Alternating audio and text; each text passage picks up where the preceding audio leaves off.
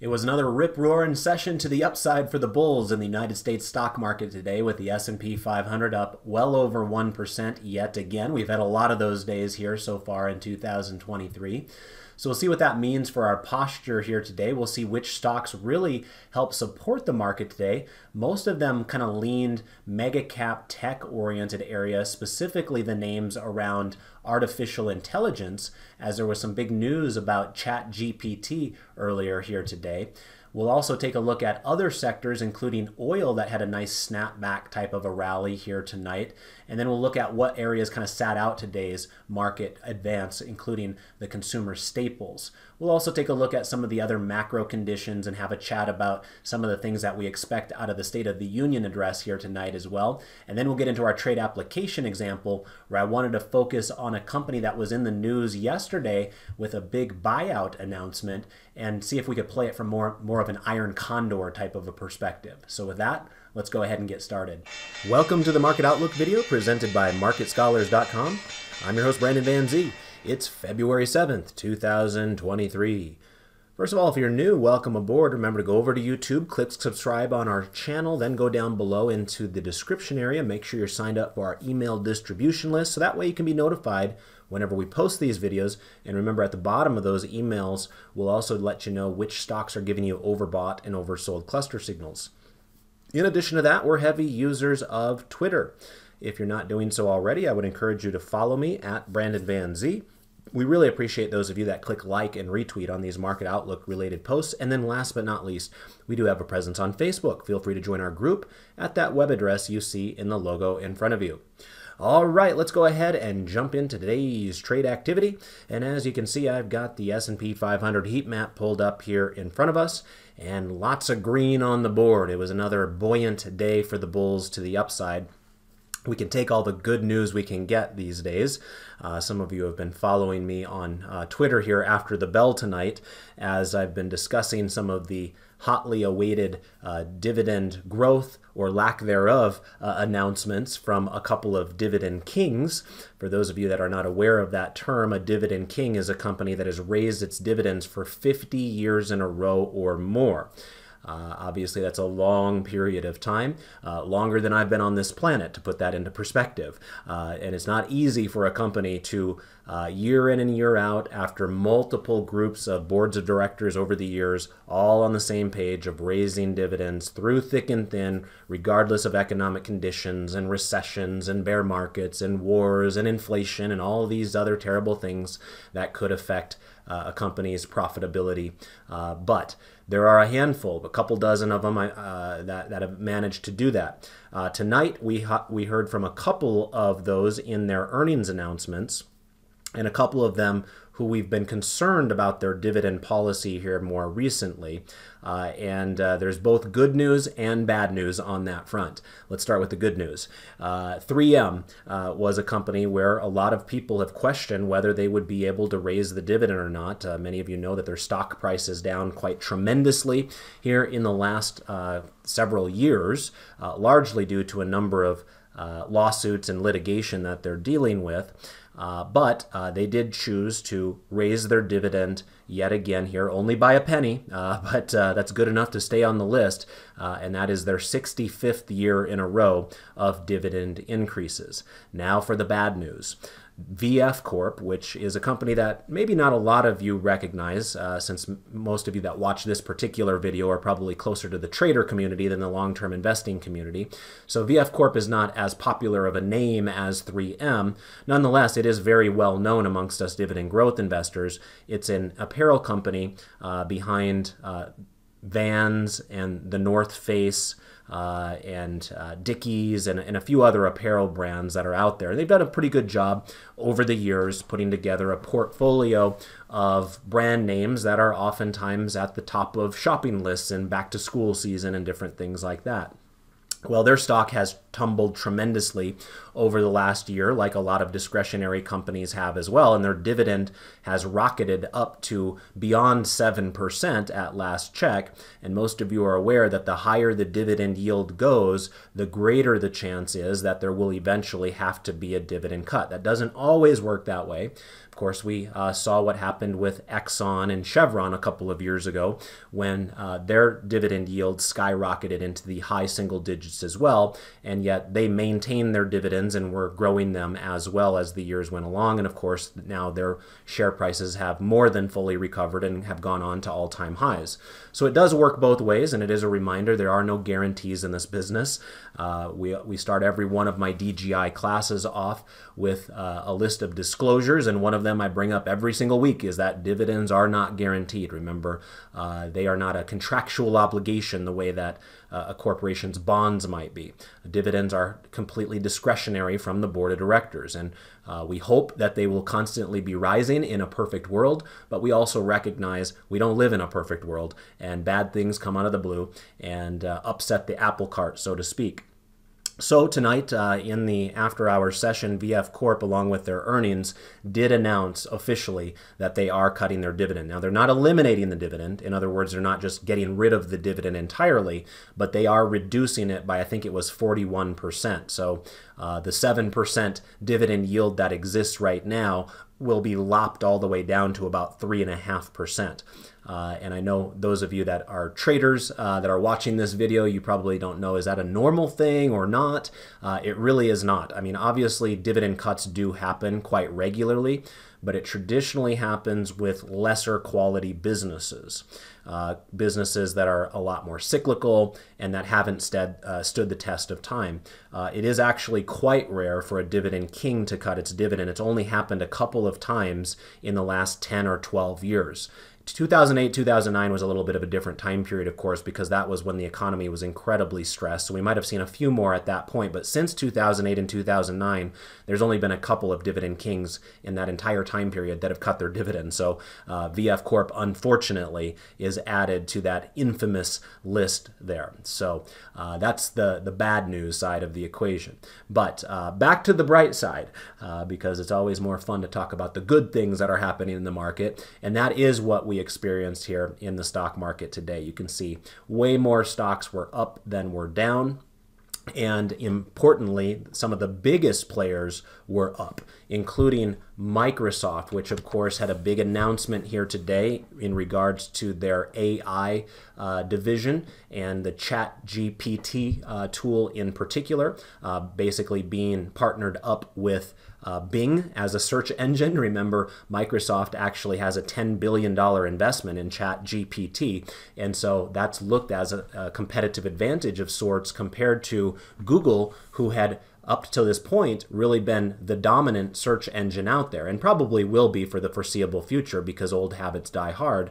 But if the public realizes that Microsoft's search engine is becoming better or more efficient than Google's, you just don't know what the future holds. Both of them did very well today because the focus of this current market seems to be on artificial intelligence, and anything associated with those themes seems to be doing pretty well. In fact, as I look at Microsoft and Google with those bright green patches there, and I see NVIDIA in between them, it is a reminder that in my top-down trend trading class, we own all three of those companies.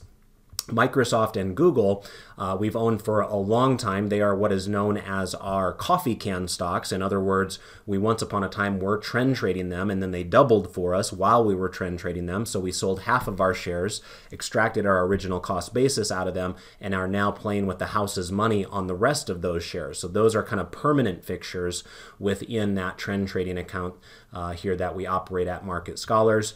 NVIDIA is more of a recent trade that is part of the kind of up-and-coming crop that's been popping higher here from a trend trading perspective in recent weeks and months. So we have a pretty healthy dose of artificial intelligence in our top-down trend trading account, and many of you probably do as well, because those have been some of the most popular growth stocks over recent years. They have some of the biggest market caps, and now they're off and running stunning once again, based upon almost a completely new theme, right? Artificial intelligence wasn't really what pushed Microsoft and Google higher over the years, or NVIDIA for that matter. NVIDIA had been known as more closely aligned with gaming chips and driverless car technology, cryptocurrency, Bitcoin mining, that sort of thing.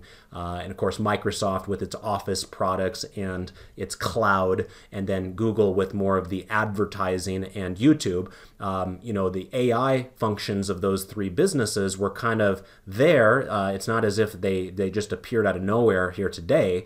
It's just that the investor focus really wasn't on that area. Now all of a sudden you wake up and it seems like everybody's talking about AI.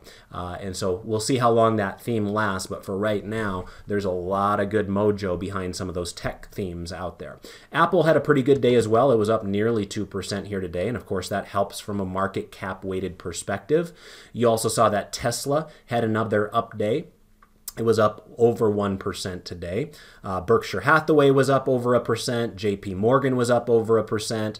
Merck was up over 1%.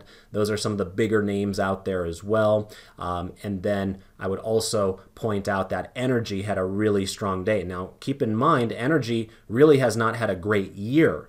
They've kind of struggled in comparison to the way that they were performing in 2022. So far this year, it hasn't been quite as easy for them, but today was a rare day where they snapped back furiously. So, you know, your Conocos, your Chevrons, your Exxons of the world were all up, you know, anywhere between 2 and 5% here today. On the flip side of the conversation, the areas that seem to struggle today were more of the defensive areas. And remember, that's an okay thing, all things considered. Again, as a dividend investor, I'm not entirely enthusiastic about that personally, but in recognition of what the market desires in order to have kind of a risk-on mindset, I would prefer for the health of the market for the more cyclical and growth-oriented areas be leading the way. When the defensive areas are leading the way, usually that spells doom for the market in general. So this is kind of what you want to see, all things considered, from a sector rotation perspective. You notice that Verizon and AT&T, for instance, were out of favor here today. You saw a lot of the consumer staples out of favor. Procter & Gamble was down nearly 1%. Pepsi and Coke were down a touch here today. Mondelez, Hershey's, all those stocks that did reasonably well last year are now being left in the dust this year because, you know, basically they probably out-earned their potential last year. Is what I've kind of been instructing my dividend growth investors at Market Scholars is, hey, don't get used to what we experienced last year because that probably was a little bit of a fantasy land that we lived through there, where dividend stocks did so well last year in comparison to everything else.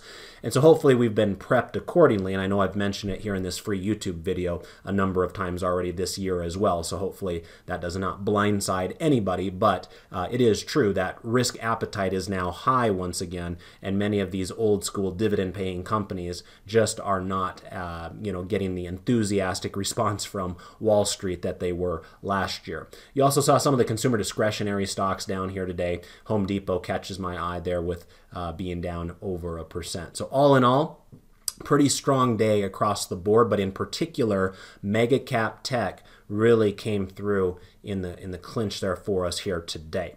All right, let's go ahead and pop on over here to our market statistics and get a sense of market breadth here. I've got the S&P 500 pulled up on the Visualize sub-tab of the Market Watch tab on Thinkorswim, and as you can see, 351 stocks of the S&P 500 managed to close in the green today. So it wasn't just a story of the mega cap tech-oriented companies, although they were certainly a big part of the story. They weren't the only story, right? Some days we see that, where it really is the mega cap tech that's carrying the whole market all by themselves. Today really wasn't that way.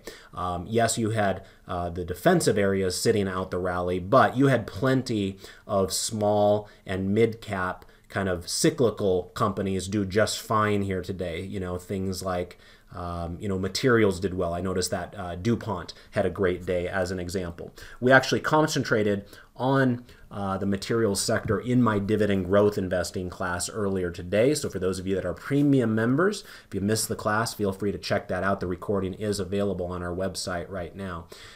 So anyway, 351 companies did manage to close in the green today. That's good for about a 70% hit rate. So 70% of the companies in the S&P 500 closed in the green, only 30% closed in the red. For those of you that weren't aware, Jerome Powell, of course Fed chairman, did have a speech here today. It wasn't an interest rate announcement or decision like we had last week. Nonetheless, we always like to get a sense of what he's thinking about. So the financial media tends to tune in to his every word. And the good news is the stock market really didn't get shaken off course based upon what he was saying. There were some people that felt that last week when he made his interest rate decision before the Friday jobs number that came in extremely hot. In other words, unemployment rates are at historical lows, that some people might have been thinking to themselves that the next time we hear from Jerome Powell, he's going to be talking really tough once again because he didn't have that information when he made the interest rate decision a few days prior. Well, we heard from him this week, and he didn't go and throw a cold, wet blanket on this market rally. They kept on moving higher, and it didn't really seem to bother him as much as you might have expected it to. So he seems to be okay with the way things are shaping up at this moment in time. Obviously, things will change, and that's why we got to keep our eyes on the situation. But for right now, the bulls are running wild, and you can have different thoughts and opinions as to what should be happening. But the truth is, we're getting market bounces and breakouts all over the place, and so we have to also recognize the truth of the situation that price represents at this moment. All right, let's go ahead and now get on over here to our charts. I always like to get started with our chart review by looking at chart 6D on days when we have at least a 1% move in either direction, and today was another one of those 1% to the upside, the ones that we enjoy. And you can see what that kind of looks like in the middle portion of this chart, where we've got this black zero line that goes through the middle of it, and that represents a day where the markets are exactly flat. Otherwise, the green bars growing up from the black line or the red bars falling below the black line will represent how much the stock was either up or down that day. In this case, we're using the S&P 500 index in our chart here, and you can see we have another one of these green bars growing up and beyond this blue line here. And as you can see from the label, the blue line is the 1% price move. On the upside, of course, that means it was a plus 1% move.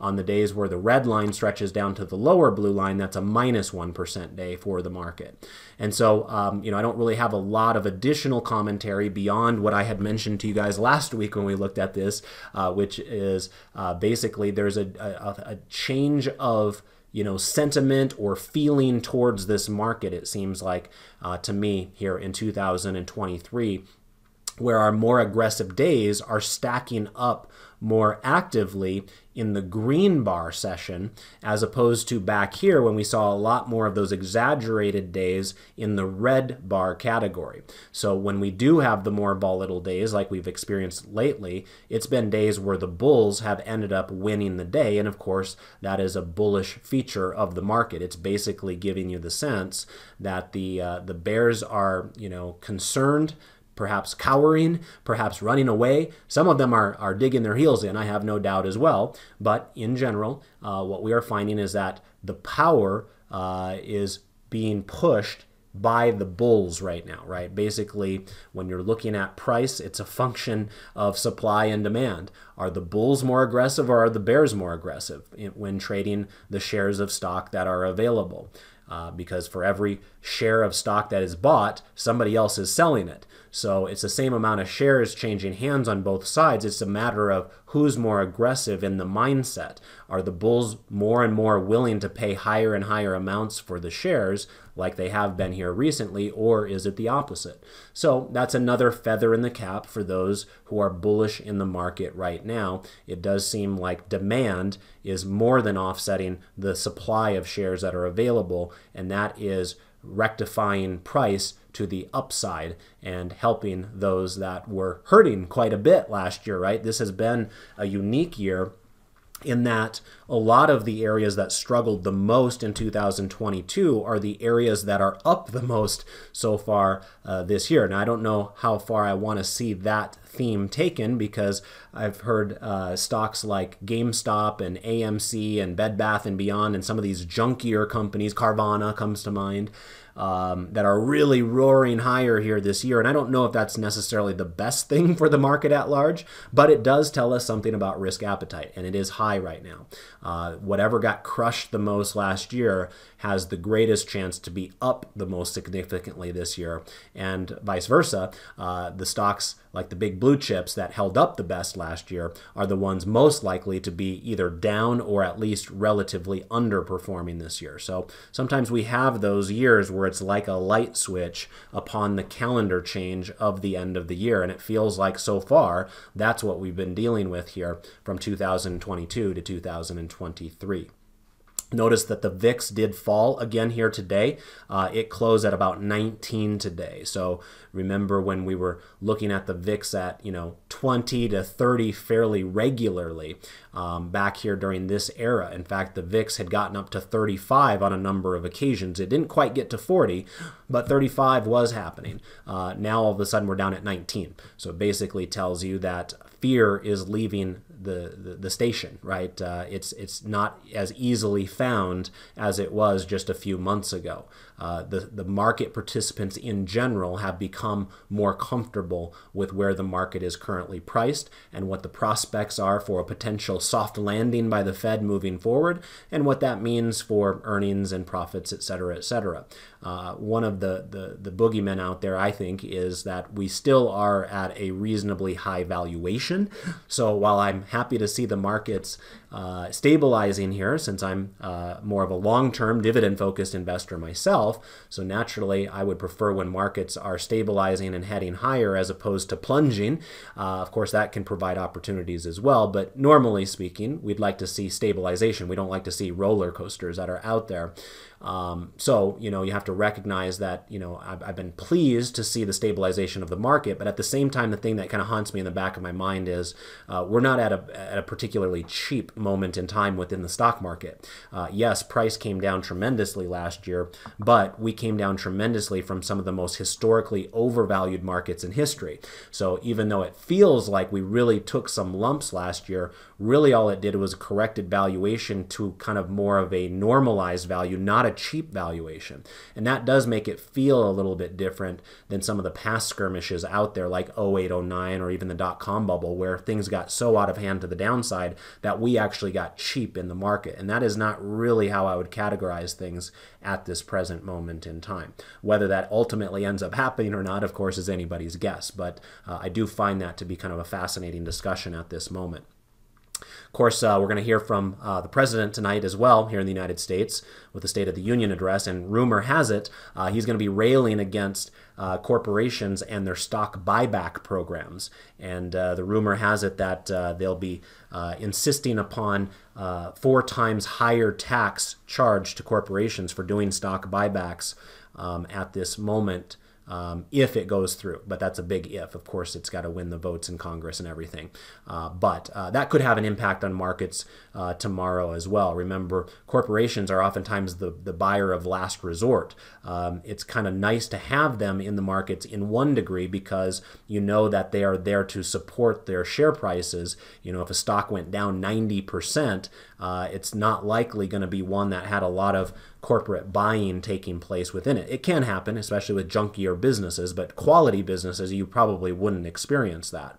And if there were no corporations buying their own shares up, by millions and millions of dollars that they put to work, then it's possible that there could be more chaotic times in front of us as well, right? Think of the flash crash types of days that are out there when, buying volume just completely dries up. If the corporations aren't in there buying their own shares and it's only retail investors and algorithms, then there could be more chaotic days in front of us if, corporations take the president seriously tonight about really railing against buybacks. So I'll be curious to see exactly how he phrases that and how the audience kind of receives that message. So stay tuned on that information as well. Let's go ahead and take a look here at our normal 4 grid now, see where things stand with our postures. A reminder that this chart 4B will show us the 4 major U.S. equity indices and will give us a sense of what the posture is for the market forecast technical indicator. For those of you that are premium members, you have access to all 50 plus of David and I's customized charts. In fact, I just got done posting a note there in Telegram to those of you that are in our private Telegram channel that I did get the newest dividend stair-step charts updated and are ready to be imported by all of you. Remember, those particular charts, which are charts 2A and 2B, do need to be imported into your own Thinkorswim platform once per year. Most of our other charts, that is not the case because they are basically self-adjusting types of charts based upon price and volume that's already flowing into the Thinkorswim platform. But the dividend stair-step charts are very unique because it's more of a proprietary calculation that I'm doing out of the Thinkorswim platform on my own spreadsheets, and then I'm bringing those numbers back into the charts themselves. And since they're based upon a rolling 10-year number, I basically have to do calculations once per year where I'm lopping off the 10th oldest year and adding the most recent year, and those numbers do change as the years go along. So for those of you that attend my Monday afternoon Options for Long-Term Investors class where we sell puts on dividend stocks, or if you attend my Tuesday morning dividend growth investing class, I would encourage you to go to our website and import the newest links into your own Thinkorswim platform. Remember, you can find that on our website in the Premium Tools tab and then the Premium Resources sub-tab. Anyway, back to this chart here, 4B.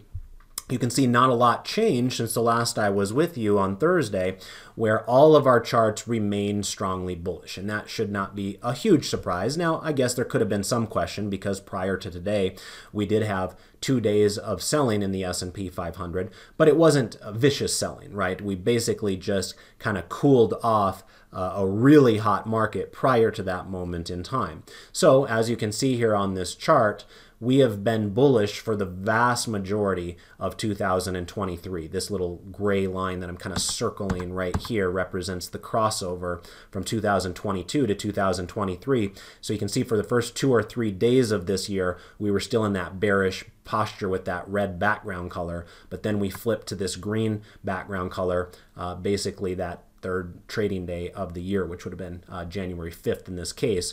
And with the exception of just one quick little head fake in the middle of that, we've been bullish that entire time, mostly because markets have been behaving themselves. And I would even say more than that, markets have been strong. I mean, it's kind of weird to say, you know, after what a difficult year it was last year, but this has been actually a strong time period since the beginning of 2023. It hasn't just been a meh type of a rise, right? Just like, you know, an afterthought type of a move. This has actually been a strong move where many of these candles are trading near the highs of their days, giving you the impression that had the markets been open for more hours on those days, the prices probably would have gone up even higher.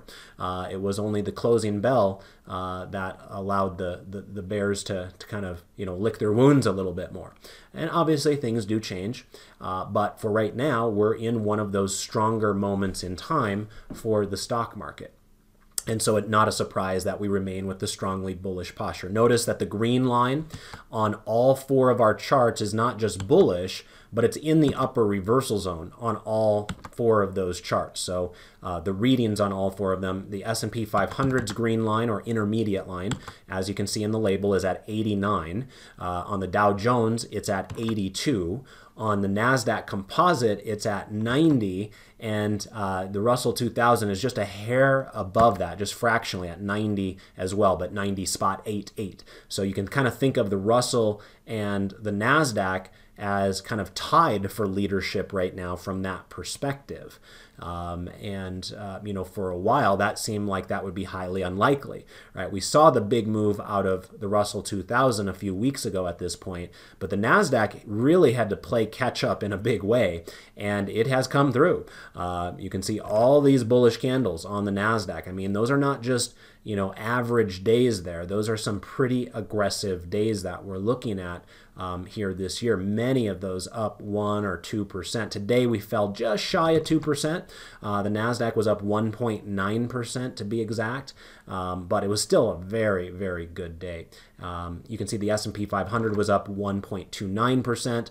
The Dow Jones was up 0.78%, and the Russell 2000 had a rare lag day where they were up, but just up 0.76%. Remember, the Russell 2000 had been one of our leading areas. This 3-day rally that they put together last week was absolutely extraordinary. So part of the reason they might have cooled off a little bit today is because maybe they just out-earned their potential a little bit last week, and they're just letting some of the other indices catch up a little bit there. But the other thing that brings all of these together is that the moving average, in this case these are 30-day moving averages, are all painted green right now as well. And remember, that signifies price is above a rising 30-day moving average, which, as most of you are aware, we consider as more of a bullish feature, all else being equal, than a bearish feature. So not a whole lot of complaints here, right? You had a little bit of a cool off in the last couple of days, but today the bulls are reasserting themselves once again, like they've done so often so far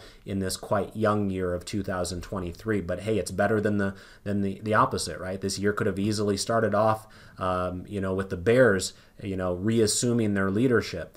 Instead, we have the bulls doing it, and they're doing it awfully well. So we shall see what is in the cards moving forward. But for right now, what do we know? We know that the postures remain bullish, just like they have been basically since the first week of January, with the one exception in the middle.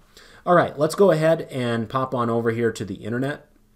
I always like to get a chance to say thank you to those of you that help support this free presentation. Many of you are aware that these videos take David and I at least 3 hours of our time each day that we do them, and we try to do them regularly, as often as possible, despite us not getting paid to do these videos. So we always have to ask ourselves, is it worth our time? Is it worth the at least 3 hours of our time to get this information out to you guys? And the way that you can let us know that you consider it to be worth the time is by clicking like for us there on Twitter. As I always say, as long as we're up and over 100 likes, I'm happy to do a full-length video, including a trade application example and more analysis on additional charts. If you'd prefer a shorter video, then don't click like, because if we're under 100 likes, then the next time I'm scheduled to do the video, I would just do a 15-minute quick hitter type of a video only on the indices themselves with no trade application example. So we'll let you guys decide collectively. Do you like the longer form videos? If so, help support us by clicking like. It only takes 5 seconds of your time and doesn't cost you a penny. For the rest of you, then just don't click like if you prefer the shorter ones there. Here's some of the other information I was discussing before on my Twitter feed about some of these different dividend increases and decreases announcement as well, if you want to check that out on your own time. But let's do some shout outs here to those that helped click like for us last time around. Thank you to Craig. Thank you to Serene. Thank you to Tom and HR and Craig and Dave and Terry, Doss, Nietzsche, John, David, NZ, Teddy, Robert, Renee, Jimmy, Hector, BZ, Dale, Pam, Arth, Eugene, Daves, Karen, George, Brian, Ash, Sherry, G, Jayesh, and thank you to Jayesh as well. He helped me a little bit with some of the scripts there with our dividend stair-step charts on our non-standard dividend paying labels up at the top, which is a very small part of the charts, nonetheless an important one to many of us. So thank you, Jayesh, for your talents as well. And then Fateh and Randy and Michelle, Carlisle, David, Claire, Biz, Dale, Thomas, Sheila, Greg, and others. Can't get to all of you, but I like to kind of mix it up and let you know that I appreciate you and I'm thinking about you, and keep up the good work on your end as well. All right, let's talk about the sector selector. Remember, this gets updated on Friday evenings on our website, so it's a little bit stale right now. Remember, if you're a premium member of Market Scholars, you actually have access to the real-time data by using chart 1E. But here in this free video, we just show the graphic a couple of days stale for those of you that are just the free viewers of the YouTube videos themselves. So it kind of gives a little bit of a perk to those of you that are premium members if you want to use the chart on Thinkorswim. But for this purposes, it generally gives us a pretty good idea of what's been happening with sector rotation. I don't have a whole lot to share this week because I spent a lot of time on this with you guys a week ago talking about how the top 3 sectors were the exact top 3 sectors that I would want to see if we wanted to have a nice, robust, bullish market environment. Well, guess what? Here we are a week later, and all 3 of those sectors are the exact same that are up at the top. Consumer discretionary is leading the way, communication services is in number 2, and information technology is in number 3. Remember, those 3 areas are quite important to the market because of who their leadership are within those areas. Remember that Amazon and Tesla are part of the discretionary area. Meta and Alphabet are part of the communications area, and Apple and Microsoft are part of the technology area. And since those 6 companies are so important to the overall prospects of the S&P 500, that's an area that I would prefer to see doing better as opposed to worse. If you want the markets itself to be strong, then you want the most important components within the markets to be strong. And so once again, we are in a favorable position here from a sector rotation perspective, where we've got more of the growth-oriented areas up at the top, and we have more of the defensive areas like consumer staples and utilities down at the bottom. So again, that's another sign of the health of this market right now. You want to see it shaped up this way, where defensive is out of favor and growth is in favor from a risk-taking perspective. Additionally, I wanted to show you real quick that most of you are aware that once per month I have a couple of blog posts on dividend growth investing, and these are actually available for free, whether you're a premium member of our website or not. And so feel free to check those out on your own time. If you're looking for them on our website, go to the blog area and click on dividend growth investing. So while you won't get the opportunity to join my premium dividend growth investing classes, you can read some of the blogs and the materials that we'll use occasionally for those classes. And so last week I did make those updates. So if you're curious which companies raised their dividends in the month of January, feel free to check out that blog post. For those of you that are curious what my opinion was on these various dividend increases, we had that conversation Monday afternoon in my Options for Long-Term Investors class, where I told you which stocks impressed me with their dividends and which ones disappointed me from their dividends as well. So feel free to check out that recording if you're a premium member from Monday's class. And then earlier today in my dividend growth investing class, we chatted a little bit more so about this other post here where we look at the sector attractiveness, which is more of a valuation concept based upon the average high yield theory that I teach to my students on Tuesday mornings. So this is kind of the opposite of a price momentum based graphic like I was showing you a moment ago with the sector selector. This is kind of akin to which sectors have the most attractive dividend yields at this moment in time. And more typically, when the dividend yields are the most attractive is when their stock prices are out of favor, because most of you are aware when prices go down, dividend yields go up. And so anyway, we do have an update there as well. And we talked about how this number changed in January compared to the prior reading from the end of December, when 35% of all companies that we track on the dividend stairstep charts were considered to be attractive. Now that number is all the way down to 28%. Now remember, both of those numbers are down tremendously from September. The end of September, there were about 42 or 43% of all the stocks we tracked that we would have considered to be undervalued, aka attractive for our purposes for new money moving forward. And of course, that was when the market was in the throes of the worst part of its sell-off. And if we could all go back in time and scoop up some additional stocks at the end of September, I think that probably would be something that many of us would be interested in, knowing what we know about the markets right now. So remember, these statistics are helpful because it helps set our expectations about when is better or not to be buying stocks for the long term.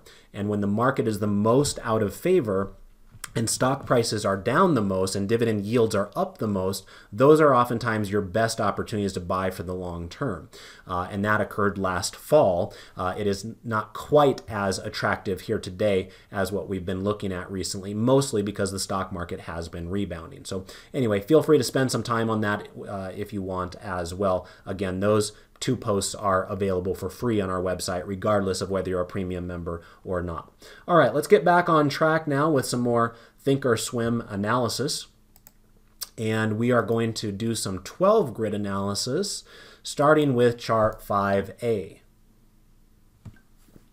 Now, as this pulls up here, a reminder that the background colors of these miniature charts will tell us whether the current posture is either bullish or bearish, as opposed to kind of seeing the posture shifts that take place throughout the time period. It just plots one color in this case, because otherwise it would be too hard for the human eye to decipher anything on these miniature charts the way that we can when we only have 4 charts in front of us. So anyway, when you're looking at this here, first thing that catches my eye, at least compared to what we were dealing with when we reviewed this in Thursday's presentation, is that we do have a few more pink charts that have showed up on the board all of a sudden.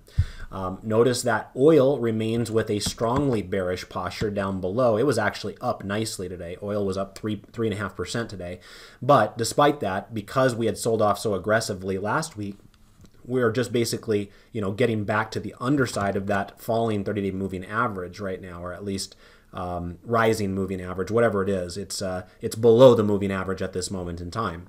And so basically today was a sharp move, but knowing that last week was also a sharp move to the opposite side basically means we're just kind of revving our wheels in the mud right now when it comes to oil. Gold now has a light pink color, which I find to be somewhat interesting. Some of you that follow the news in the gold mining industry might have known that there was a stock that we have an open trade on in this very presentation that was very much in the news on Monday. This past Monday was a rare merger Monday, right? We used to have those quite often when liquidity is high and the Fed is dovish, but we haven't nearly had as many merger Mondays when interest rates have been higher and the Fed hasn't been as dovish as they used to be. But this past Monday was a little bit of an exception to that, where we had a couple of big announcements. In fact, 3 different big merger and acquisition types of announcements. One of them occurred in the self-storage space. Those of you that follow me on Twitter would have been well aware of that, because I was tweeting all about that on Sunday night. Remember, normally business news does not break on Sundays. So that was a rare kind of thing that even surprised and shocked me. So naturally, as a guy that pays as much attention to dividend stocks as I do, when there's big news in the REIT industry or the real estate investment trust area, I'm going to get that information out to my followers as soon as possible. And in that case, it was Public Storage that is buying out Life Storage. Public Storage is also raising their dividend by 50%. Yes, you heard that correct. Not 15, 50%, in addition to attempting to buy out Life Storage. Now, to be fair, Public Storage had kept their dividend at the same rate for several years prior to that, so they're kind of playing catch-up to the others that normally raise their dividends once per year. Nonetheless, that was eye-popping, largely because of the stature of Public Storage. Out of all the the self-storage REITs that are out there, that specific niche within the REIT area, Public Storage is the largest of all of them. It's like a $50 billion company. So to also have a 50% dividend increase and a splashy acquisition announcement all happening on a Sunday afternoon, that was not what I was expecting. So anyway, that was one of the big news stories that came to light over the last few days. Another one I think was, I want to say it was Catalent, that was getting a buyout offer by Danaher, which I'll actually be talking about a little bit later on in the video tonight. And then the third one, which is more tied into this conversation here about gold, is Newmont Mining is buying or at least attempting to buy Newcrest Mining over in Australia, which is also a very big mining company over there that's worth somewhere between like 15 and 20 billion dollars. So it's not an afterthought type of a company. It's a legitimate company, one I've known about for many years myself. A lot of American investors aren't as familiar with it because it doesn't really have optionable ADRs here in the United States. You could buy them on the pink sheets if you wanted to, but they are a big deal over in Australia. If you went over to the Australian Stock Exchange, they would be one of the biggest mining companies over there. So anyway, that was a pretty big splashy news story as well. And as often the case, the company that's making the acquisition, or at least making the offer of the acquisition, their share price more typically goes down, and the company that's being bought out's share price typically goes up. And of course, that did happen once again in this situation. The good news from our trade's perspective is we're still in good shape with that trade. Remember, with that Newmont mining trade that I showed you guys here a month or so ago, it was a bull put spread.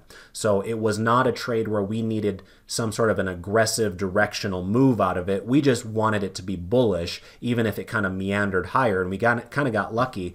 Just to show you the chart here real quick on Newmont, it had gone up tremendously for several of those days. And remember, our break even is way down here below 45. So yes, it was a little bit disappointing to see it come out with that story of trying to buy out another company and see its share price go down tremendously as a result of that. But we did not breach where our break even is. And remember, that trade does expire next week because they were the February contract. So I'm still feeling reasonably good about that trade, despite some new information that kind of came out of nowhere here in the last 48 hours of it. And if it stabilizes here and works its way back up the chart again, who knows? Maybe we'll take another trade application on that one down the line at some point. So anyway, gold has not been quite as an enthusiastic area as it had been earlier in the year. It had quite a big drop here about a week or so ago, and while it has stabilized right around that 30-day moving average, it hasn't really started going up either. So on the one hand, at least it hasn't continued to go down. On the flip side, it hasn't gone back up either. You're basically just have gone straight sideways here the last few days. So we're kind of awaiting more information on gold. I'm still a little bit more optimistic than not, but I could easily be wrong on that as well. Remember, I was pointing out last week how gold had these overbought cluster signals. And so from that perspective, we should know that stocks and, in this case, commodities don't just grow to the sky without ever giving something back. This is that give back moment right now after being too hot to the upside according to the overbought clusters. Now the question is, do we find stabilization and catch a bounce from here? I think there's a decent chance of that, but I think part of it is also how does the stock market continue to react to, Jerome Powell and inflation concerns and things like that. If we are in the midst of what will ultimately become one of the strongest years in recent memory, and that's a possibility. It sounds kind of funny to say it, but judging by how strong we've been so far this year in the stock market, that's a possibility. And if that is the case, then my guess would be gold probably won't do as well as I had expected prior to that knowledge. In other words, if the stock market is rocketing higher, gold is probably not going to be the best place to be. You're probably going to find much better opportunities in the more speculative stock area. But if this stock market rally does cool down a bit moving forward, then I do still think that gold can still have a pretty reasonable year. So we'll keep our eye on it. Right now, we're kind of awaiting more information in gold. By the way, it was up today, but just barely. It was up 0.09% today. The dollar was down today. It was down 0.18%, but because the dollar had a pretty sharp rally here over the last 3 or 4 days, we're back above the moving average for the first time in over 3 months on the dollar. So that is important information. Remember, prior to that, every time it had come right up to that moving average, it had rejected it and fallen back down. So the fact that it was able to get up and over and stay over the moving average is somewhat noteworthy. Remember, if the dollar is going to go into more of a strong time period as opposed to the last 3 months, which have been weak, then you can make the assumption that with a strong dollar, commodities could then cool off. And likewise, you might start seeing some of these foreign stock markets cool off a little bit as well. You'll notice up here, EEM is with a light pink background color, telling us that we have a weekly bearish posture there, similar to gold. In this case, we're sitting right on the moving average. And similar to gold, I don't want to give up on the possibility of this kind of resetting the deck and us having an opportunity to trade this to the upside. But what would be helpful in that situation is if the US dollar could slip once again. And right now, you know, it's hard to say whether that's in the cards or not. Right now, it's kind of stabilizing above the moving average. But I'll be curious about that because these are kind of the charts that I like to see. I'm not personally very big on buying breakouts. I know other people are really into that sort of thing, and some people are very successful with it. It just doesn't really fit my personality very well. So if I'm going to ever trade an uptrending chart, my preference would be charts that look like this, where we can still see a clearly defined pathway of higher highs and higher lows, but instead of buying it up here when it's giving you an overbought cluster signal and breaking out to new highs, instead wait for a pullback to a reasonable support area and then look for a bounce up and off of that support area. And I could envision that potentially happening on EEM. Again, it would be helpful if the dollar could roll over in order to see that happen. And there's no guarantees that will be the case. But right now, at least it's on my radar as a possibility moving forward. EEM, by the way, was up 0.4% today. EFA, which tracks the foreign developed stocks, so think of, you know, Australia, Japan, Europe, as opposed to the emerging world where we've got, you know, China and India.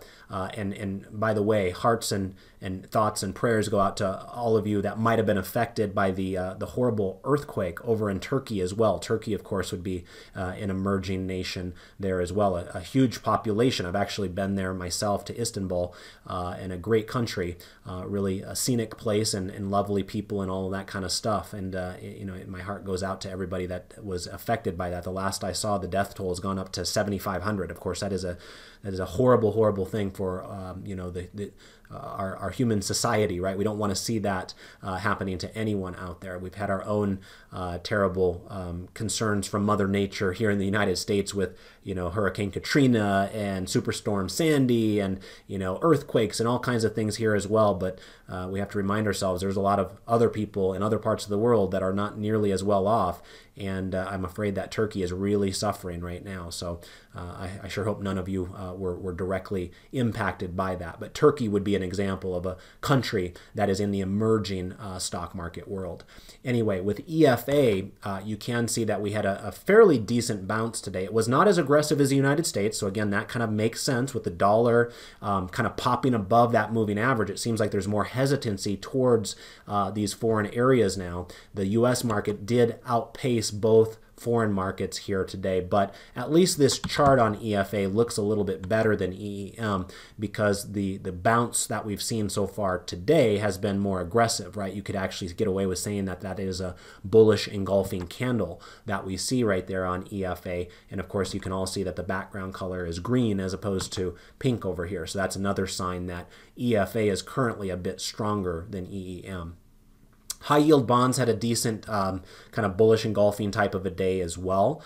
They were up 0.36% today, despite having interest rates going up. Notice that the 10-year Treasury yield was up and finished at 3.67% today. Typically, bonds are down when interest rates are up, but remember, TNX directly tracks government bonds, and sometimes high-yield corporate bonds do not act the same way as government bonds do. Today was one of those days where it kind of went its own direction, and many of you have heard me state in the past that there is a higher correlation between high-yield junk bonds and oil than you will find with oil and other types of bonds. So I do wonder if oil's big move higher today helped the high-yield junk bond market there in this particular instance. So, you know, high-yield bonds remain with a strongly bullish posture there as well. Bitcoin had a decent day, up over 1%. It's still trading above 23,000 and holding on to some of these higher levels that we've seen in the last couple of weeks, and does continue to have a strongly bullish posture.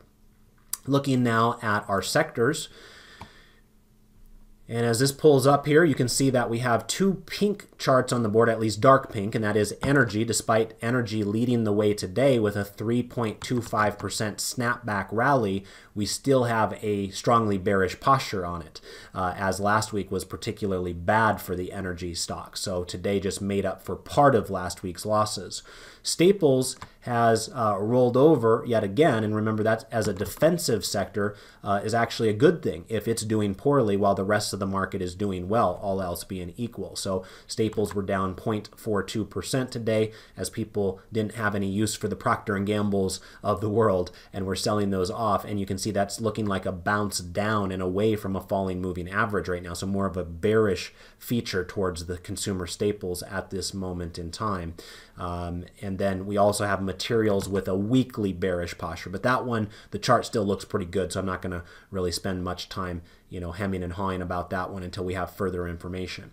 In terms of the charts that are a little bit more firm at this moment in time, I would point out technology looking really strong, right? Tech was up 2.5% today, and we have a new closing high on a 3-month basis in the technology sector. I would also point out financials had an awfully strong day. They also closed at 3-month highs here today. All right, let's get into our trade application example for the evening.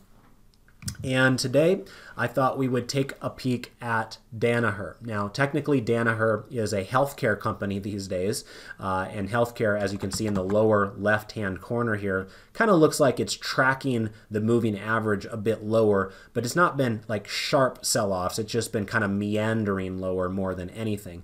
Remember, Danaher used to be more of an industrial company, but they have kind of changed their stripes over the years and done a lot of reorganizations and spin-offs and things like that. So their focus these days is much more within healthcare. And I'm going to pull up chart 3A. Danaher's ticker symbol is DHR. And as I mentioned earlier, they were actually part of the story here earlier in the week of all the mergers and acquisitions activity as they are attempting to buy, I believe the company's name is Catalent. I think it's CTLT. And you can see Catalent shares erupted higher here recently upon that news, in addition to the earnings that they produced. So anyway, Danaher, the main reason I'm looking at it is not necessarily because they're involved in any mergers or acquisitions or anything like that. It's mostly just because their stock price hasn't really done much of anything. And remember, this has been a year where most stocks have done quite well in 2023, so it's kind of saying something when this one is not. It's not that it's done tremendously poorly. It's actually up just barely on the year. Here was the last day of 2022, and today's closing price is just a few pennies above it, probably not much. The close that day was 265.42. Today's close was 266. So in other words, you had about 50 cents higher where we closed today than where we were at the end of last year. So in other words, this is about as flat of a chart as you could possibly find on a year-to-date basis. Now, those of you that are familiar with my various trades and how I kind of set them up can probably already see where I'm going with this conversation, because you see two blue lines on the chart, two kind of horizontal lines there, and those represent break-even points in a trade known as an iron condor. Now, when we sell an iron condor, what we are doing is we are effectively hoping that a stock stays neutral. In other words, we don't want it to be highly directional in either up or down. We want it to basically continue to coast sideways like it has previously. And so what I did in this case here today is to sell the March contracts. Now, one of the bad things about Danaher is, as a higher price security, it does have $10 between its strikes. So for some of you, that might not be ideal, right? Every one of you are going to have different account sizes, and we can't consider all of you out there for that. So some of you, this might not work. For some of you, it might. I'll leave you to determine that for your own situation. But it is a $10 wide iron condor, where on the top side, or the call spread side that I sold on the top, it's the 280 by 290, and then on the bottom side, on the put spread side that I sold, it's 240 by 230. And I was able to collect $2.85 for selling that spread, which did give me a return on risk of at least 30%, which is what I'm typically shooting for with these types of trades. Now, one thing that does look different about this chart, for those of you that have a very perceptive eye out there, is most of the time you guys will know that I kind of have the strikes equidistant from wherever the stock is currently trading when I'm doing these iron condors. But today I chose not to do that. Part of it is there weren't as many strike choices available, right? Sometimes when you're trading, you know, Microsoft or Apple or Tesla or SPY, you have tons and tons of strike choices. Danaher is not that popular where you had tons of choices, so that was part of the story. But in addition to that, with this one having a pink background color here currently, telling us that we've got, you know, a bearish near-term posture with this blue line rolling over down below, I wanted to account for the possibility of a move lower more aggressively than the risk of a big move higher. And so in this case, you can see where we're trading right now at the end of the day is closer to my break even on the top side as opposed to how far away it is from my break even on the downside.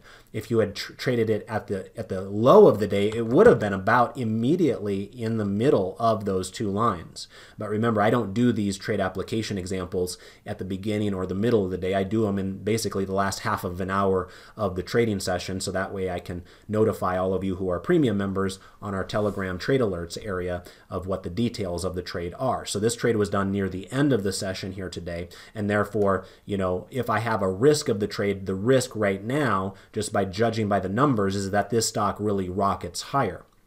But because we're bumping our head up against the underside of this moving average, and the fact that we had this breakdown here the first week of January that broke through these prior support areas, I'm kind of wanting to set things up a little bit more where I want to account for the possibility of the stock making a sharp move lower as opposed to a sharp move higher. I could be wrong about that, but the other part of it is, you know, the stock market's been running really hard already this year, and so it does make you wonder if the whole stock market needs a little bit of a cooling off period for a while, and if that's the case, then of course the downside risk is going to be a little bit more concerning. So did things a little bit differently with this one here tonight, where it's a little bit more lopsided, but I think you get the general gist of the trade. This stock has basically been stuck as flat as a board so far on a year-to-date basis, and I want that to continue to be the case between now and the middle of March. Okay, so that's what I had for you here this evening. Hope you enjoyed the presentation. If you did, I have one simple request out of you. It won't cost you a penny. All you have to do is click like for me there on Twitter. As long as we're up and over 100 likes by the time I'm scheduled to do the video again on Thursday, I'll plan on doing another full-length video. On the other hand, if you prefer the more abbreviated sessions of only 15 minutes where we don't do these trade application examples and what have you, then don't click like, and then we can do a much shorter version for you on Thursday if that is your preference. Okay, so I'll let you guys decide on that. Regardless of what decision you as an individual make, I appreciate all of you for checking out tonight's video, and I'll wish you all the best of success with your trades and your investments. Goodbye for now.